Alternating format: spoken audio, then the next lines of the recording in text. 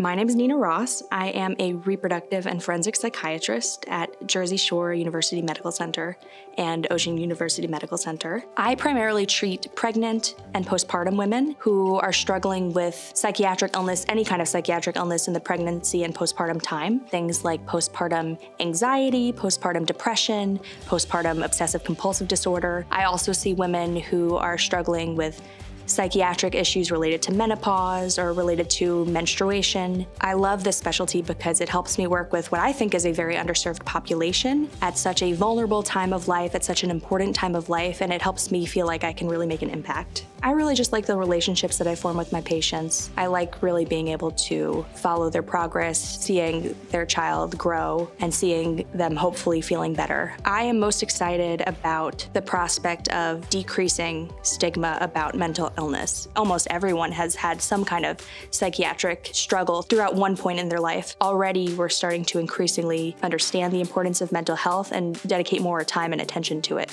I think that's really, really important.